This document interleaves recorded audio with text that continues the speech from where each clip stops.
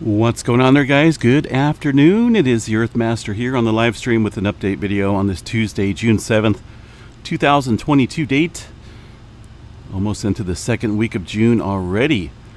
It's about 11:52 a.m. California time. Latest quake shows some movement out around the Oklahoma area. It looks like 2.0 coming in into the region of the northern Oklahoma area. Let's go ahead and check out the latest activity here from the USGS map, showing a little bit of activity kicking up overnight.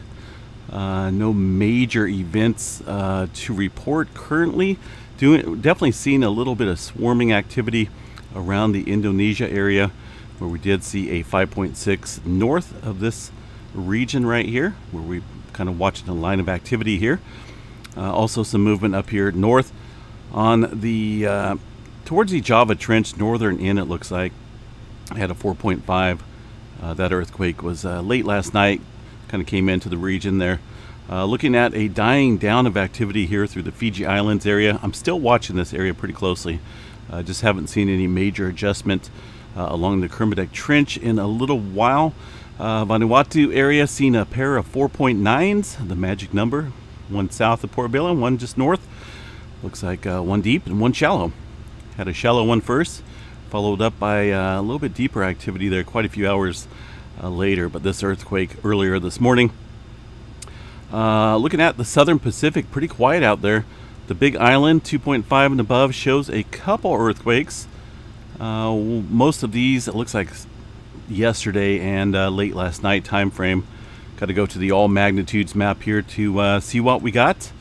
Looks a little spotty today. One earthquake within the last hour south of the Pahala area. 2.2 right there in the southeastern region, where we typically see quite a bit of swarming. Let's see what we got for Japan up here. Not a whole lot going on through Japan. Off the coast of well off the coast of the Taiwan area. Got a 5.1. I was looking at the timestamp on that. I believe that one there was an older quake from yesterday. The northern Mariana Islands did see one, a more recent quake.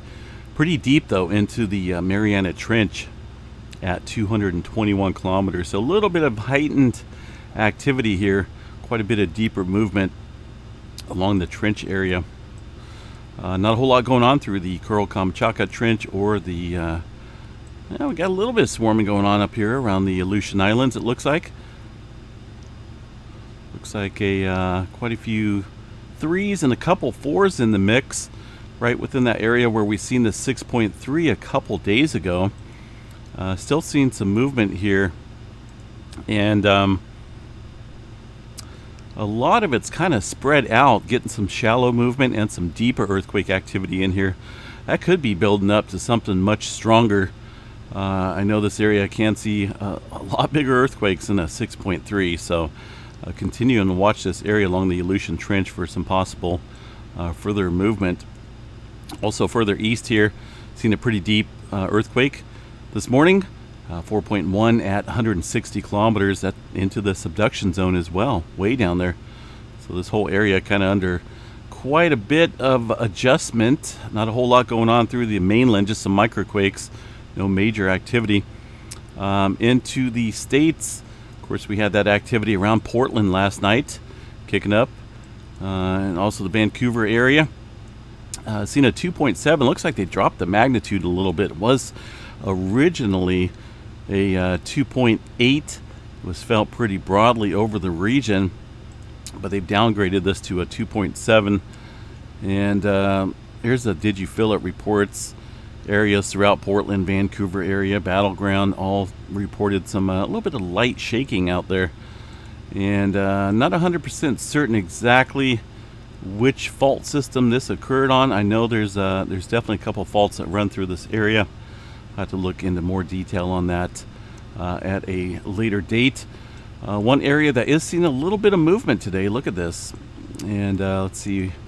All this activity looks like it's kind of kicked up following the 2.7 yesterday there around the Vancouver and the Portland area. A little bit swarming around Mt Hood today. right around the volcano. Beautiful volcano. I love traveling up here along the Columbia River and through the Dalles and seeing all the greenery and that beautiful volcano out there. But it's definitely what do we got here? These are pretty shallow earthquakes. Some of them pretty much to the surface. A couple earthquakes down there though, about 7 kilometers. We'll go ahead and check out the recorded map here at Mt Hood real quick. It's not really a volcano we monitor too much. The USGS and the PNSN network is monitoring it, or at least reporting the earthquake activity. Looks like pretty consistent in terms of hey, at least reporting it. That's a good thing, right? Let's see what a recorded graph looks like though. Yeah, there's at least one of those earthquakes there around the, looks like the 1400 timestamp. So 1400 timestamp is going to be that 1.3 right here. 1345. That's going to be the 1345 1.3 earthquake. And it looks like there was a couple smaller earthquakes here. The 2.7 in Portland showed up just as a little blip on the radar here. But very localized earthquake for the 1.3. Not for sure what this is. It's very consistent in time and the signature of whatever this is here. It kind of looks like some type of machinery or a man-made interference. The prior day, that's kind of a little odd looking. This is a weird graph. I'm not for sure if I'm really trusting this thing. Looks like just a lot of interference. If this was earthquake activity or magma, it would not look like that. Let's go ahead and see if I can find a different station. And there's not a whole lot. I mean, there's a couple scattered out and about. We'll check out this activity. Maybe a little bit closer here to the swarm. Not swarm, but the earthquakes that we've seen overnight and this morning there. Give it a second. Hopefully it loads. Timberline.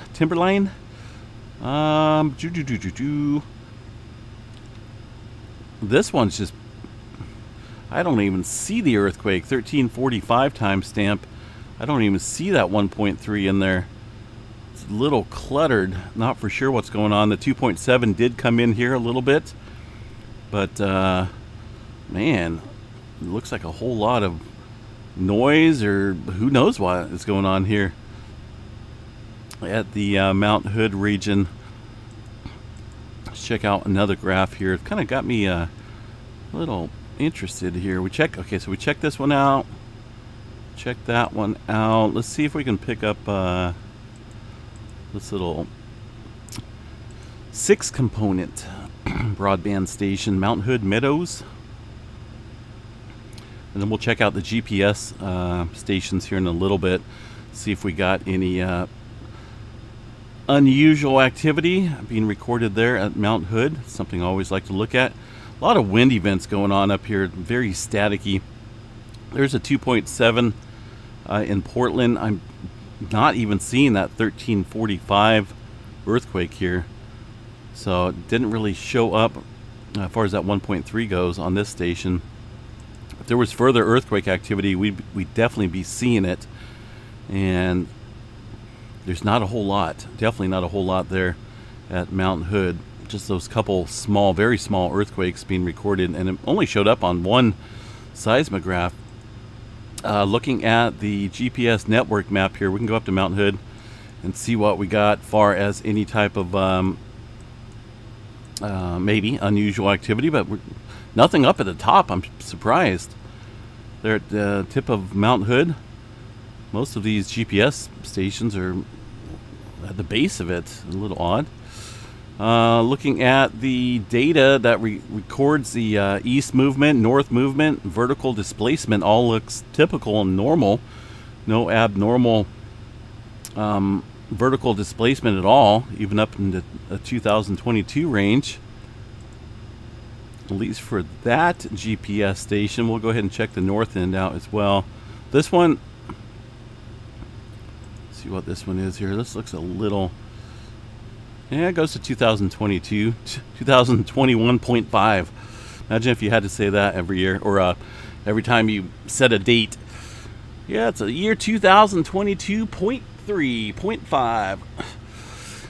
But yeah, looks about the same. No major abnormal readings here. It kind of shows a pretty steady as she goes across the board for the displacements.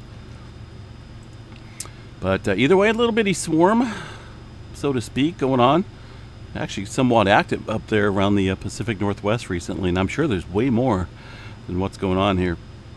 Mount St. Helens, low activity outside of there. Guess we should check the trimmer map on that as well, or at least the volcanic recorded activity, Mount St. Helens, and see what's up there today. This one here, they have quite a few stations keyed up right on top here. Maybe they can't get up to Mount Hood, but I don't know. I think they would. Maybe it's not of concern right now. But looking at the Mount St. Helens recorded graph, give it a second here. It does take a little time to load on occasion. There's the 2.7 got picked up pretty significantly there from Portland on the Mount St. Helens station.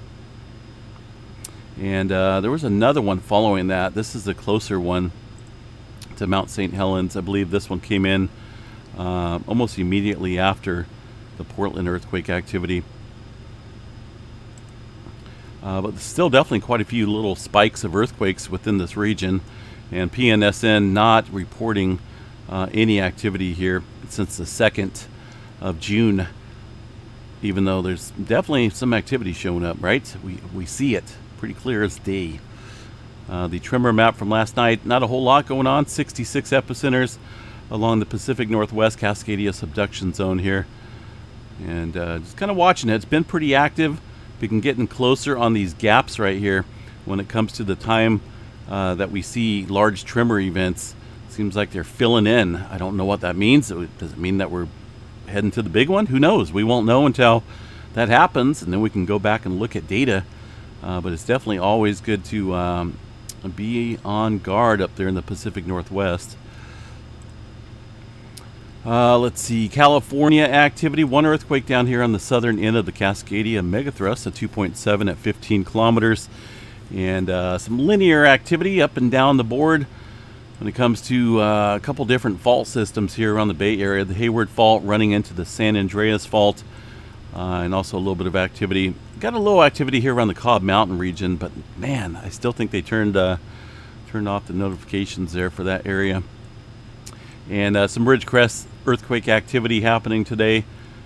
Southern California further south, lighten up a little bit on the Pacific side of the plate boundary. Couple very small microquakes up and down the board here. No major swarms to report around the Salton Sea or the southern segment of the San Andreas Fault. Little activity up in Yellowstone, it looks like. Got a little bit of swarm going on there. About 8 earthquakes or so in Yellowstone, in the Yellowstone region. Go ahead and check out the Yellowstone overview right now and see if we can spot those earthquakes down here in the south. I tell you what, when Yellowstone has hiccups, she does it in extreme fashion, that's for sure. These little blips here are all earthquakes, and there's quite a few of them. Let's see, what's the USGS reporting? 9. The largest one, a 1.5 at about 1739 UTC time. 1739. There's a bunch of them. There's definitely a lot more than 9. There's a good 20 or so within this line itself. But Yellowstone has these little hiccups, and they she spits out quite a few earthquakes in a short amount of time, and then just kind of just dies off. But something to watch, because these little swarms can turn into big ones, and they can last for months. But right now, just kind of keeping an eye on it. It is showing up all across the southern end of the park. A little activity here around Maple Creek, separate, it looks like, from the swarm down south. But hey, they're reporting those, that's for sure. What do we got? Texas activity. Oklahoma, 1 earthquake here within the last hour near Perry, Oklahoma, 1.9. This is, let's see what we got out here, folks, shall we? Shall we look at the satellite view? Well, looks like I don't see any localized, unless they're old and wiped off the map, oil operations out there. Not a whole lot within this vicinity. Doesn't mean there wasn't any at one time. A couple farmhouses out here, but overall not any type of major swarming going on. Just a couple small microquakes there. New Madrid zone, pretty quiet right now. Eastern part of the country as well.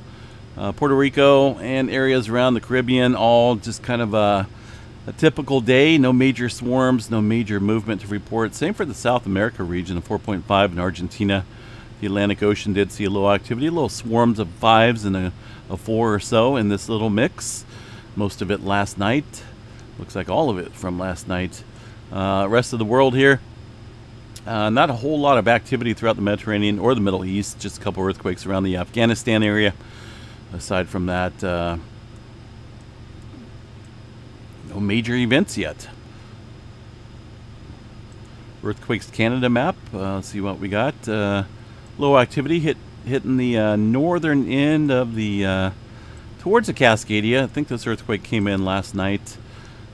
Actually, that came in early this morning. It looks like 12:05 UTC time. Couple earthquakes throughout the BC and the Yukon territory up here. 3.3. So low activity, definitely some heightened movement across this area of the North American plate. Over the past 24 hours or so, solar weather activity is kind of not a hot topic right now, is it? Kind of level across the board. Everything's in the green. No major sunspots that are facing us. Things kind of looking pretty calm for right now in the sun. I'm sure that will change, no doubt that will change. Just give it some time. Goes through these little, even though we're heading towards the solar maximum, it's not maximum all the time. It just goes through these little phases of sunspot, you know, a lot of sunspots to hardly any sunspots. And right now we're on the earth side of the sun here, obviously, and not a whole lot of sunspots. So we'll see how it comes in the coming days and the weeks ahead. All right, guys, have a good day. Stay safe out there. Make sure you, of course, always have an earthquake plan, right? Earthquakes, we know, can happen pretty much anywhere. But I think with all the activity kind of kicking up there around the Pacific Northwest, definitely make sure you got your earthquake stuff double checked and whatnot. Just have it ready. All right, guys, have a good day. Stay safe, and we will chat you a little bit later. Peace out, everyone.